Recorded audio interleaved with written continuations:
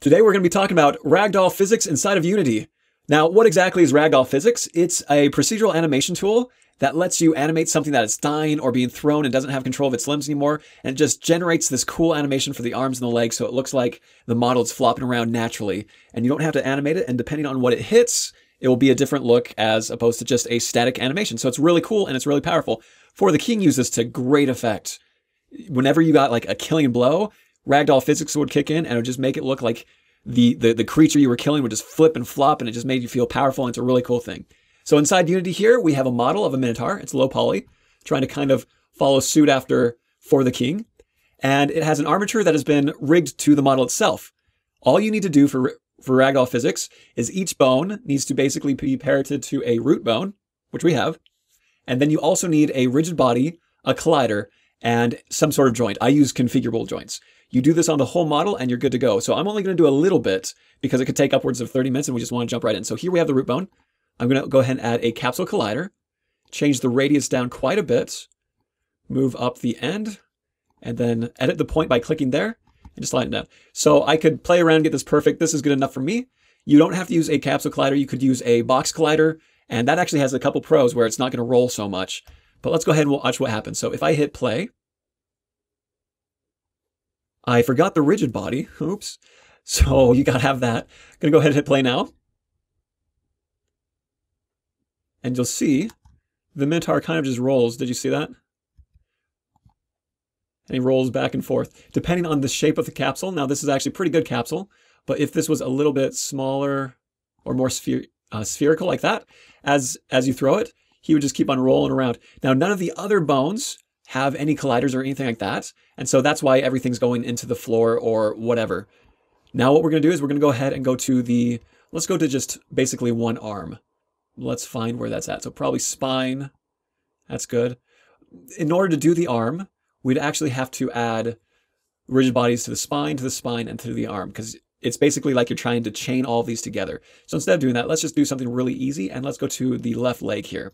So I'm going to go ahead and add a box collider this time, and a rigid body, and then a configurable joint. There's a lot of different joints. These just seem to work the best for me. So the first thing I'm going to do is go ahead and change the size. I'm going to zoom in right there. Go to the box collider, and I'm going to go ahead and just scale this down.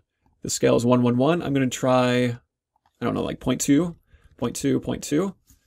And that's not bad for that bone right there. Let's see where the next bone starts. Okay, so I want this bone to go all the way to the end of that bone.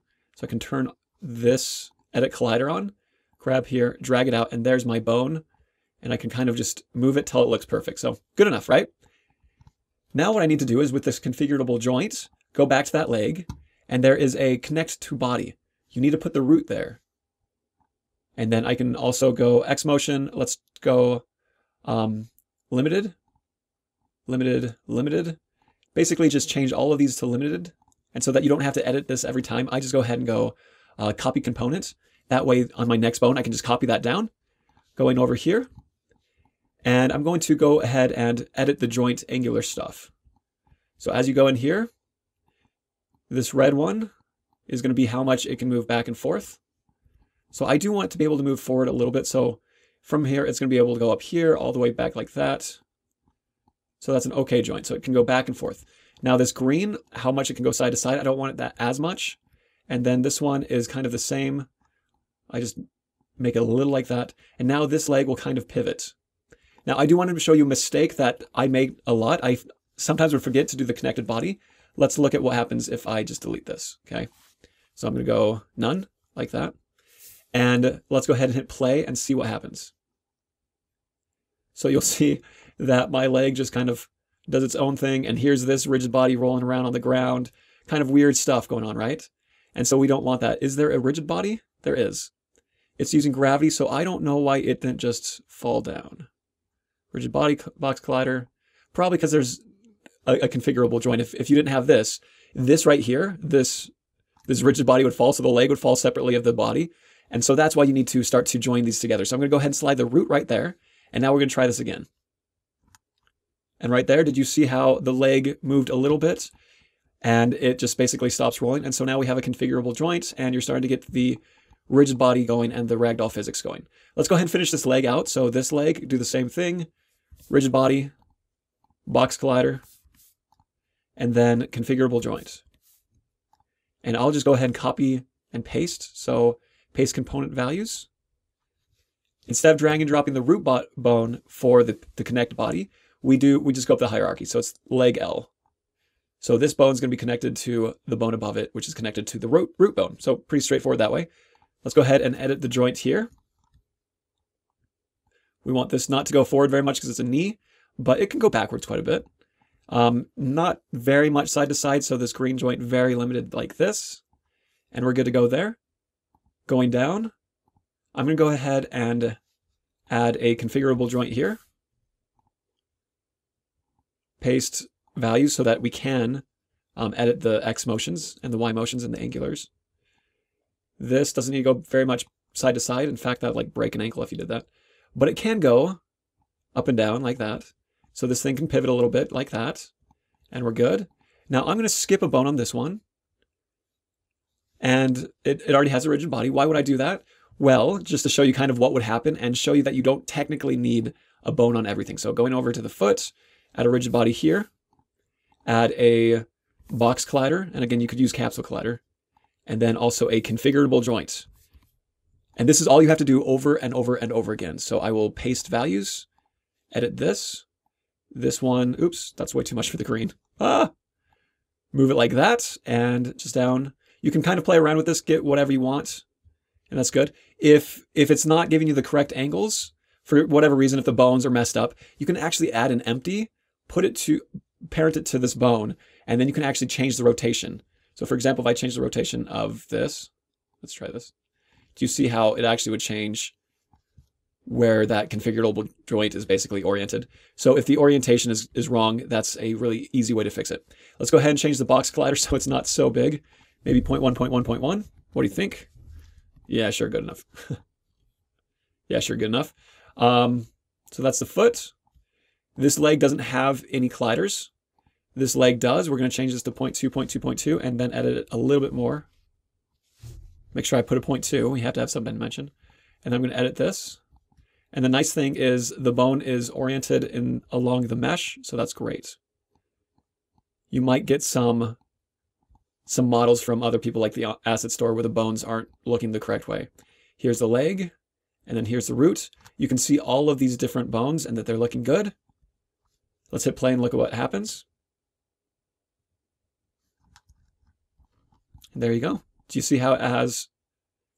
Now right there is kind of doing some weird stuff, right? Let's try and look at the bone and see what's going on. Oh, it's because we didn't put the hoof parented to anything. So if we go here, remember it has to be parented to the bone ahead of it. So this one was also parented to the wrong one, thus leading to some strange results. Let's check it now. Oh, much better, right? And there's always a little bit of wobble, which is kind of fun. You could create by right-clicking, create a physical material, and then just increase the static friction up to like 1, and same with the dynamic friction, and it'll roll around a whole lot less. Now, if you want to kind of see something cool that you can do with this, you can use the same effect on flags, on cloth, on things hanging. I'm going to go to this root and make it kinematic. So this thing will not fall, this root bone. This leg should just basically dangle as if it's, the animal's asleep or dead or whatever. I'm going to turn it like this so that it dangles a little bit better and you can see it. So let's hit play. And you see how that the leg just kind of dangles like that. How cool is that? Now you can apply it to the whole body, which I've already done. So let's go ahead and look at that. I'm going to load up a scene. So here I have a scene with a lot of blocks. We're going to have this thing fall and kind of hit these blocks and see what happens. This model has already been rigged for Ragdoll physics. So each of these bones, as you can see, have different colliders. Right here I did box colliders. Right here I did capsule colliders. There's no collider here because I didn't really need it. The body has a few colliders inside of it as well. The tail does not have a collider, so that's just going to be straight. If I really want to go crazy, I could obviously put colliders on that too, and it would look better. Same with the fingers, same with this, the ring in the nose, but pretty simplistic all the same. Let's go ahead and do this. I'm going to maximize this on play so we can, maybe not. It's kind of fun to watch it both ways. So let's go and see what happens. Look at how cool that is, right? And now, again, this arm is kind of oriented really, really wrong. An arm shouldn't bend that way. Well, actually, that doesn't look too bad. A little hyperextension going on. But if I want to, I can go in and fix the configurable joint to have less rotation and it would look better. You can see that it's kind of moving like this constantly. There's a lot of different things you can do to fix this.